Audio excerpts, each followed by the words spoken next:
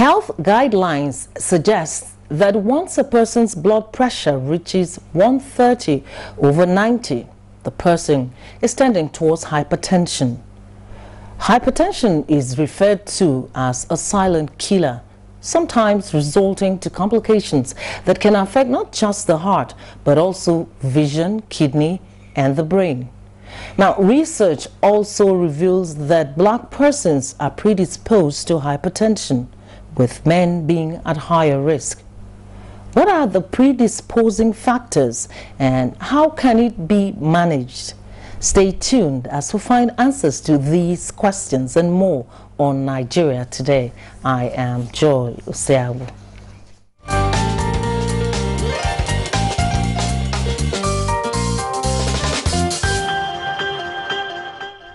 With me in the studio to look at this all-important health condition is Dr. Uche Mbachu, a medical doctor and teleclinician. Thanks for joining us, Dr. Mbachu. Thank you for having me. All right. What is hypertension and how do you explain that to the lay person? Okay, hypertension is basically a blood pressure greater than 130/80. Being the 130 being the systolic blood pressure and the 80 being the diastolic blood pressure. Hypertension occurs when the blood in the blood vessels there's a resistance of some sort in the blood vessels and it gives the heart it makes it difficult for the heart to pump blood. Okay, so that causes the elevated blood pressure. That causes increased pressure in the blood vessels. Now, what is the prevalence rate in a country like Nigeria?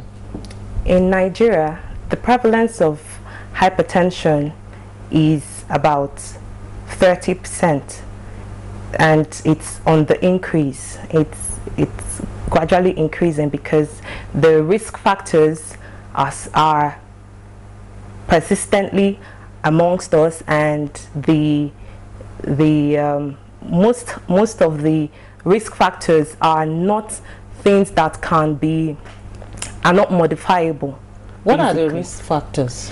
Okay, the risk factors could be modifiable or non-modifiable. The modifiable risk factors are things like obesity, exercise, a sedentary lifestyle, smoking, alcohol, while the non-modifiable risk factors are things like the black race. The black race is more predisposed to elevated blood pressure as compared to the Caucasians. Is there any reason for that difference between us and the Caucasians? Well, a lot of studies have gone into this, and basically most of the people who did the research, most of the researchers came up with mild genetic factors, mild genetic things, or mild genetic, but it's not, it hasn't really been proven that it is the genetics or it's the genetic makeup of the black person that predisposes him to hypertension as compared to the Caucasians. Now, is there any research going on in that direction? Because that has conditioned most black people. You know, I hear that all the time. Oh, because you're black, you're predisposed to high blood pressure. And I have a feeling that that can affect someone psychologically. Of course, it would affect people psychologically. But it's not every black person who has hypertension.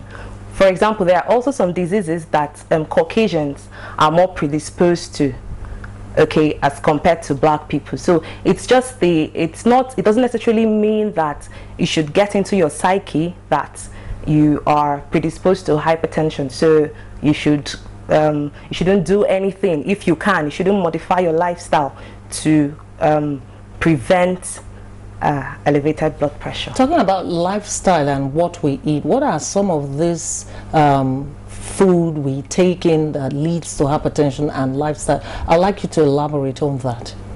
Foods that we take in that leads to hypertension. Basically, it's junk. If you most What's your definition of junk? Junk are unhealthy foods, like refined foods, most refined foods, fast foods, refined sugars, frizzy drinks, all those unhealthy, what we classify as unhealthy foods. The mechanism is that they increase the levels of cholesterol or lipids in the body, okay, which in turn cause the arteries or the blood vessels to thicken, and then it makes it difficult for the blood to be pumped. Okay, so that's basically it.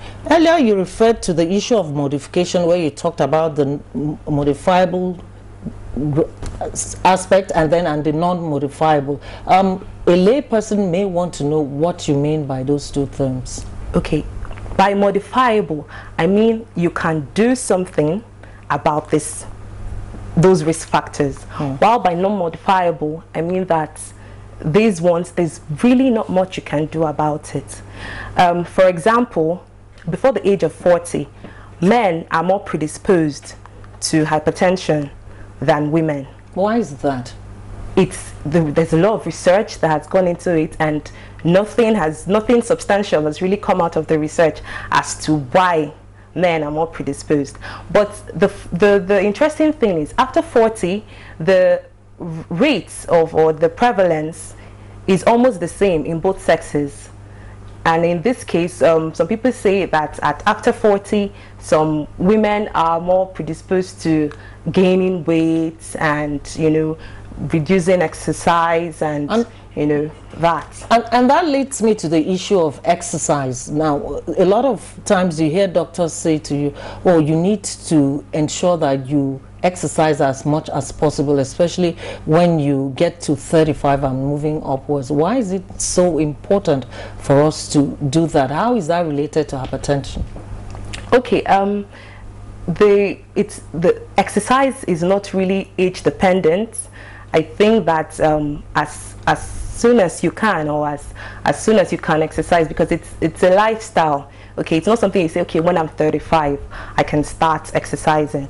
So it's important because, first of all, exercise, there's something called exercise makes you fit.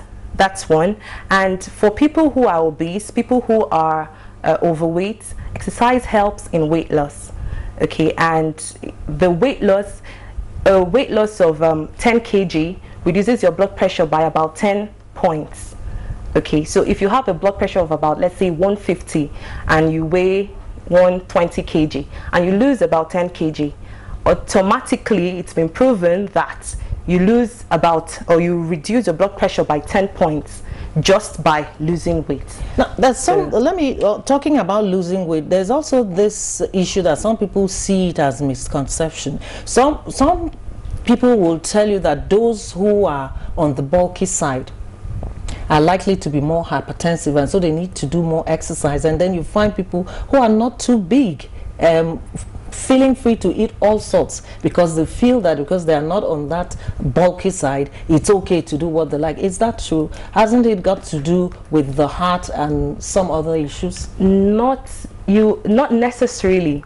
Most times there's this misconception that the people who are on the big side are more predisposed to all the heart conditions or heart diseases.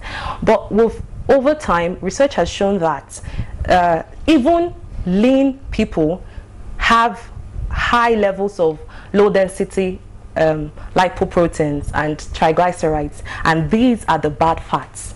Okay, so it's not necessarily a question of what you look like on the outside. It's more about what is going on the inside. And then one other issue, some people feel that because they work in an environment where they have tedious things to do, they work from AM to PM, it's okay, there's no need to have you go out for exercise.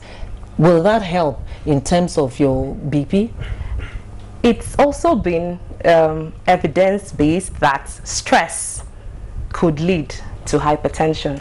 Psychological, emotional stress could lead to hypertension. So for people who think that the stress or work stress is equivalent to exercise, it's not the same.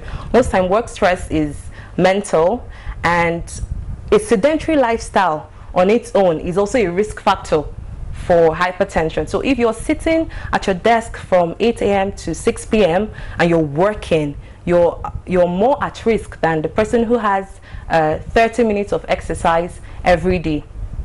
Yeah. Ironically, we also know that athletes are prone to hypertension. How do you explain that? Because we know that they're always on the field all the time. So how do you explain the issue of high blood pressure for athletes? Like I said, they are non-modifiable and modifiable. For an athlete who is very active, okay, it could be that genetically he has the family history, a strong family history of hypertension, which it's in this case it's not modifiable. What usually happens is that it takes a longer time because the person has started health promotion lifestyle. It takes a bit longer for the hypertension to develop, and you know, most of these athletes, they also take some medications on the side, you know, and some of these medications too that are taken could cause hypertension. For example, steroids could cause hypertension. So yes. So that's a good example of the modifiable aspect you give us. What about the non-modifiable? Give us an example. The non-modifiable risk factors are family history. If you have a father who has hypertension, there is an increased chance. There's an increased chance of you developing hypertension. Not necessarily saying that you would have hypertension when you get old, okay, but because there is a family history, that's why when you get to the clinic, the doctor asks you, does anybody in your family have hypertension, because there's an increased risk of that. So in that case, because it's your family, there's nothing you can do about it. It's non-modifiable. But is it the same thing as the one that one acquires as a result of lifestyle? Now, there are two types of hypertension. I forgot to mention that. There's the essential hypertension, which occurs in 90% of cases, and there's secondary hypertension. Now, the essential hypertension is basically from risk factors. The cause itself is unknown, okay, but there are risk factors that have been known to predispose one to having hypertension. The risk factors I mentioned: smoking, alcohol, unhealthy eating, sedentary lifestyle, and obesity, and the rest. Now, the secondary type of hypertension is caused by other medical conditions. For example, someone who has an obstruction in the blood vessel, for example, a stenosis of some sort, could lead to hypertension. Someone who has endocrine diseases could have hypertension as a complication of that disease. Okay, so in this case now, for example, let's use the athlete. The athlete could have a primary ill health, okay, and then the complication that arose from the ill health is the hypertension, not necessarily a primary or the essential hypertension. In this case now, it's the secondary hypertension. All right, again, we hear people say to us oftentimes, oh, don't think too much, don't worry too much about any situation, it can lead to high blood pressure. Is that true? Like I said, there is evidence that some stress, some psychological, some emotional stress could lead to hypertension. It's been evidence-based, it's been proven by some research. So not necessarily, you know, what about economic stress? Stress generally could be work stress, it could be emotional, it could be mental. Any form of stress could predispose to hypertension. All right. You're watching Nigeria Today on NTA News 24, and we have been looking at hypertension. We'll take a break now to find out about citizens' education on this topic. Stay with us.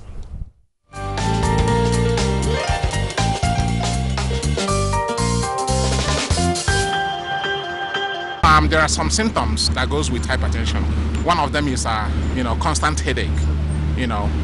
Constant headache. No matter what you do, you always feel that headache at the back of your head. So I think I was having that. Initially, I thought it was stress. But then looking back, I know that my mom is hypertensive, and it runs in her family. It's killer, from what I know. Basically, it's caused by stress, restlessness, lack of sleep, and thinking. So sometimes you might be thinking, you don't even know you're thinking. Before you know it, your pressure will be so high. Like sometimes you might go to the hospital. The first thing they will do is to check your BP. You might not even know that your BP is so high. It's caused by high blood pressure. So people that have high blood pressure eventually become hypertensive, and it's a very serious medical condition. It has to do with the heart. Maybe your blood vessels are blocked or things like that. You have high cholesterol level, it also leads to hypertension. So when you attain certain age, you're advised to go to the hospital to check your blood pressure, regularly, so that you avoid a heart attack. The causes of hypertension: stress, maybe overthinking, not having a settled mind, not having enough rest, sleep can cause it. All those things can cause it. Even sometimes sickness can still trigger somebody's BP. That is a different, maybe illness or accident or something like that can trigger BP.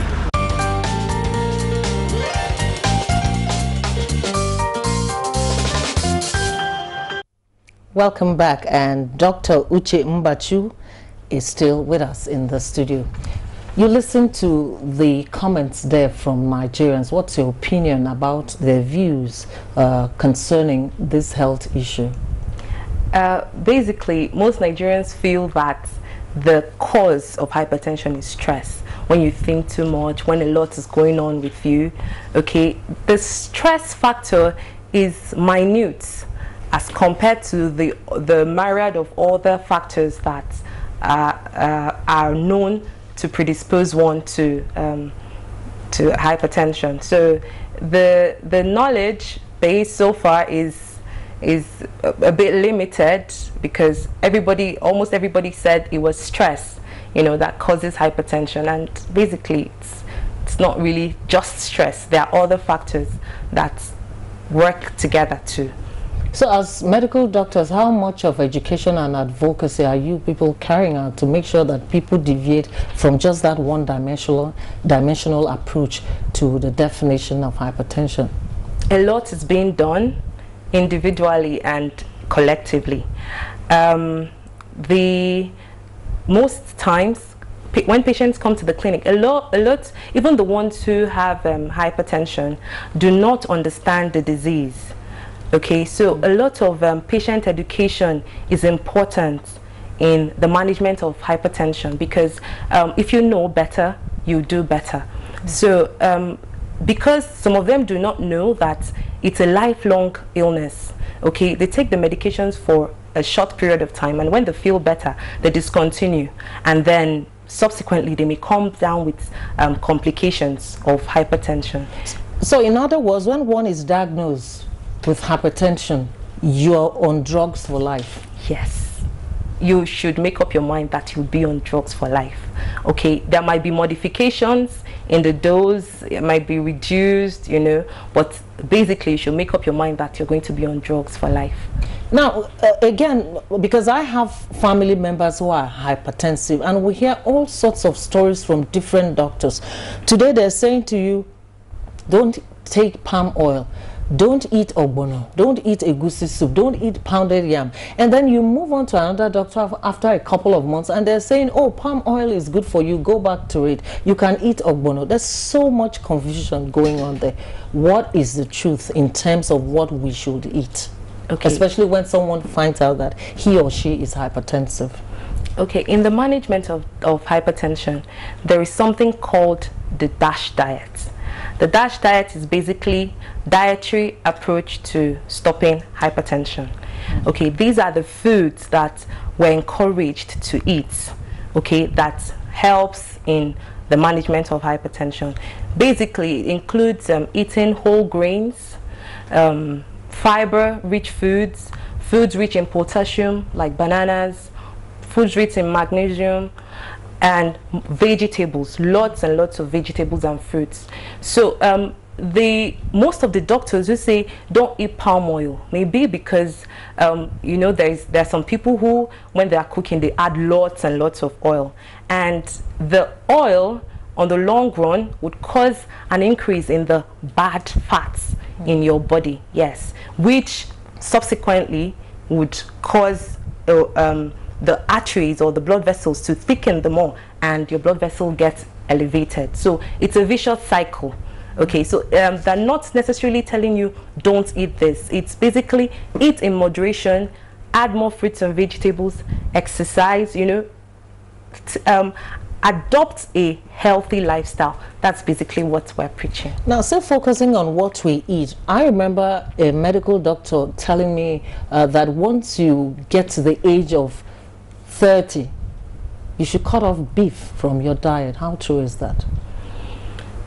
Well, red meats has been research has shown that red meat is it's not very healthy meat. Okay, white meat or lean meat is better. White meat includes fish and chicken. Okay, it's a measure per se to help. It's all in a means to adopt a healthier lifestyle. Okay, it doesn't necessarily mean you should stop eating beef. Moderation entirely. is the key word. Moderation is key. Moderation is key. What about family members? Like, you see, when you have in a family, you have 2 or 3 persons that are hypertensive, and most times you find out that they are men, like you said earlier. What should be the attitude of family members towards helping these hypertensive persons in the house? Support. Because it's a chronic illness, it's something that the person may live with for the rest of his life. They need all the support that they can get, especially from their significant others and from people that are really close to them. This is because if you have a supportive wife, for example, who encourages you, have you taken your medication today? Okay, come and take your medication. You know, you're more prone to take these medications. You're more prone to go for your doctor's appointments. You're more prone to eat healthier. You know, if, for example, if it's a man and he has a supportive wife, there'll be more inclusion of fruits and vegetables in his diet.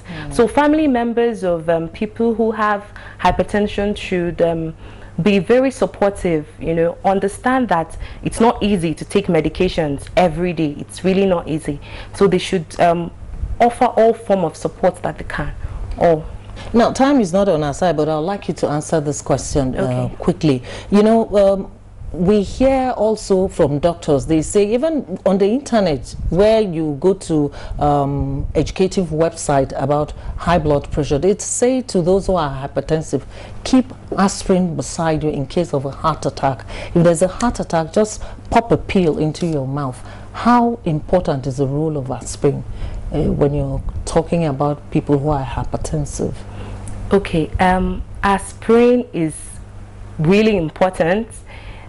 At a certain age, it's included in the medications that are given to the to people who have hypertension.